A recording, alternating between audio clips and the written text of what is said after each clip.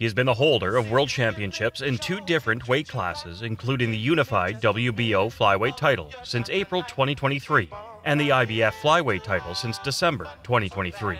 Previously, in the year 2022, he was the holder of the Super Flyweight Championship from the WBC.